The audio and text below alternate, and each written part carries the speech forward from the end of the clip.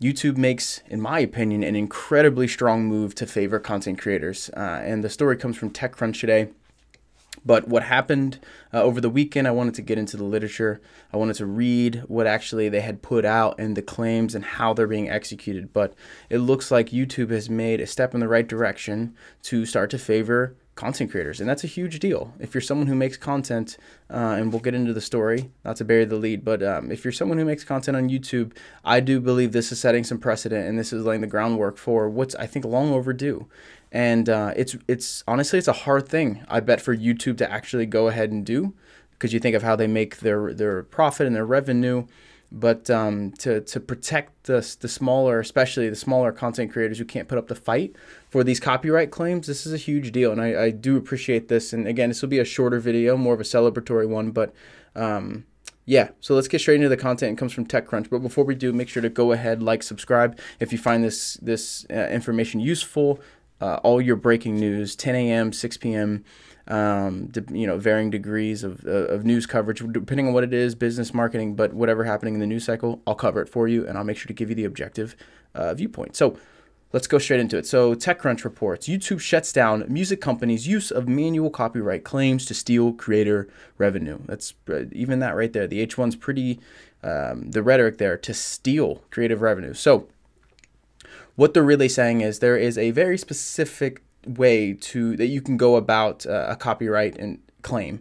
And you could use the claim ID system, which is how most of the copyrights are, the copyright infringement or the copyright claiming occurs. But there's also this, what I think most people would have called a little bit more the insidious side, where you could have more of the copyright trolls and the copyright click farms, which are going to be looking for, if you have like 5 seconds of music in the background of like a vlog, or like, say, let's say like someone, a giant, like PewDiePie here's some music playing in the background of wherever he is. Like, that's probably going to get copyright claimed because of people who want to demonetize. So they'll let the video run, but they'll take the revenue from it and track the details of the actual video. So that's kind of like the gist of what's happening. So they're basically doing away with someone's ability to say, no, you actually can't take this money anymore. So before, they would take the video, they'd claim it, and they'd say, keep it up, but we're taking the revenue. Now they're saying you can't take the revenue. You can block it, you can claim it and block it, or you can let it run.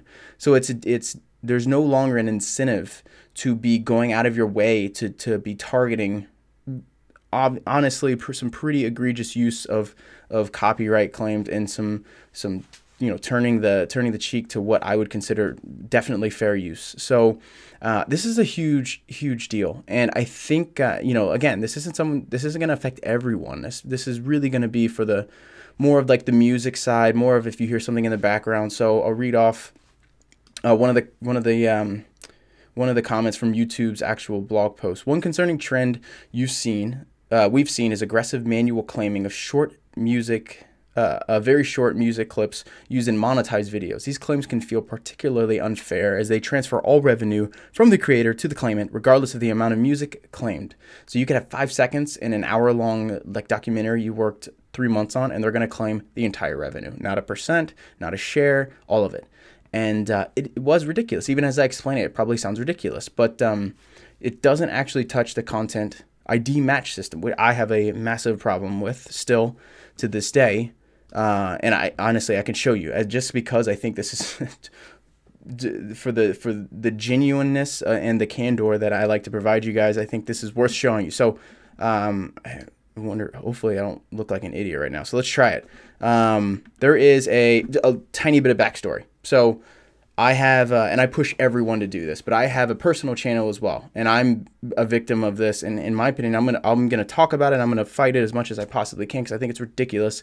But I think YouTube's move today actually does make me smile and happy, because I think it's a move in the right direction. So I have a personal channel that makes Formula One content. So I sometimes talk about Formula One. I'm a big fan of Formula One. I try to keep it out of the deep rich stuff for my company's sake, but it still trickles in.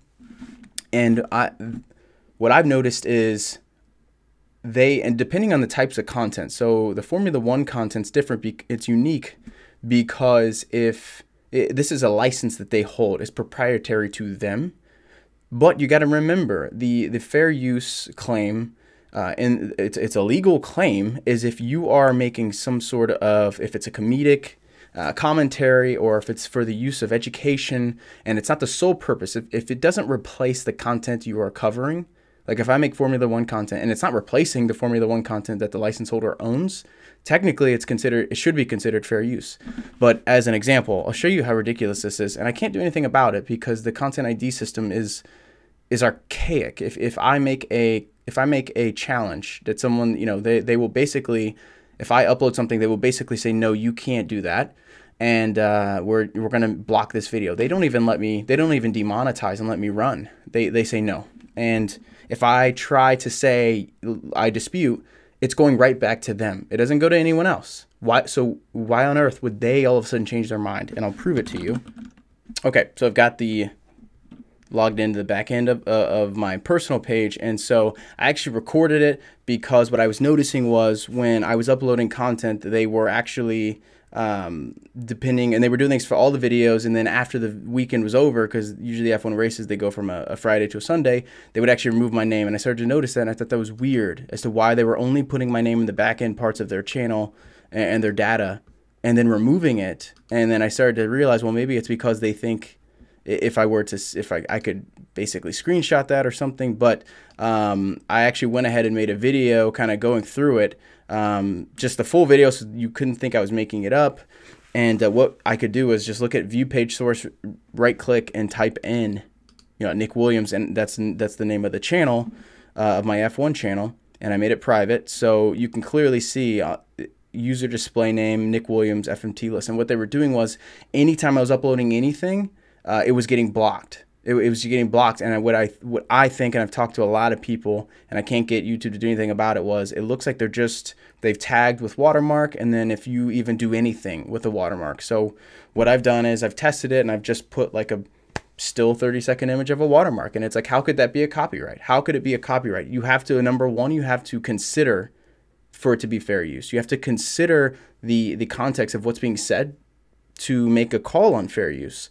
And so the point is, this is very near and dear to my heart, and I know a lot of people with a similar story, and this is I'm going up against the channel with millions of subs, so of course I can understand why YouTube wouldn't do anything about it. It's just not great, but I kind of keep this video private and locked, so that way I always have proof. And it's just something that if you're a content creator, I can especially feel for you. But also, at the same time, when I look at where YouTube's going, when I see stuff like this news story, it's a really good move in the right direction, in my opinion. And as someone who has a very vested interest in seeing these things like this progress, I'm really happy to see this. I can say that. Although all the things that I can be upset about, with no matter how many emails and people I try to reach out to, it looks like they're doing the right thing. And again, I don't think this is a massive move, but I think it's one in the right direction, and I think it sets some precedent, and I think they've laid out some runway to make even better strides to protect genuine content creators who aren't trying to steal copyright. They're literally just trying to provide value to an audience where there's a gap. And that's exactly what people like me and everyone else on YouTube are really, for the most part, trying to do. And there's some people out there that's not true for, but for the most part, that is true. And I think I just sincerely appreciate the move they're making. It's a big company. It's well overdue, but it's the right move. And it's not easy. And they're going to come up against things from the other side. So a lot of people were complaining, saying it's well overdue. Well, you're not considering the things that they're going to have to deal with now. So I can totally get it. I can understand why it took so long. And as someone who's been, in my opinion, egregiously, having to deal with this and egregiously been offended in terms of the fair use clauses, this is something I just like to see. So big shout out to YouTube for this sort of move. This is a great call, and it's a great move in the right direction for any content creator. So if you missed the story, happy to bring it to you. A congratulatory one, and more of a positive story for breaking news for once. So thanks for checking this out, guys. We'll be creating some more content tomorrow, but yeah, make sure to like, subscribe, and share if you know any other content creators that would like to see it. Thanks a lot.